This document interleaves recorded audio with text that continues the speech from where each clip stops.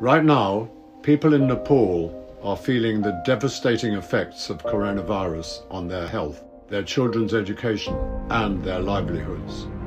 Our dear friends in the Sherpa community, who have helped us so generously to achieve our goals, are bearing the brunt of a crisis which no one could have foreseen.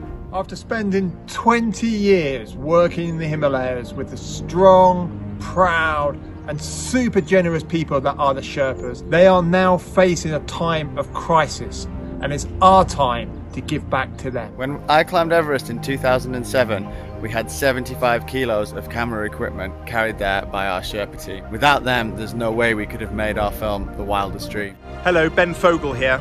I would never have reached the summit of Mount Everest were it not for the support, the help and the friendship of the astonishing Sherpa people of Nepal. Please reach out if you can to help them.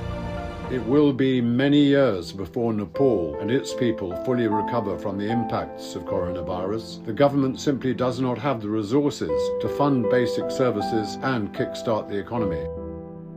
So please join us in supporting the Himalayan Trust UK so that it can continue to bring quality education and vital health care to families who really need it in the remote mountain villages of Nepal.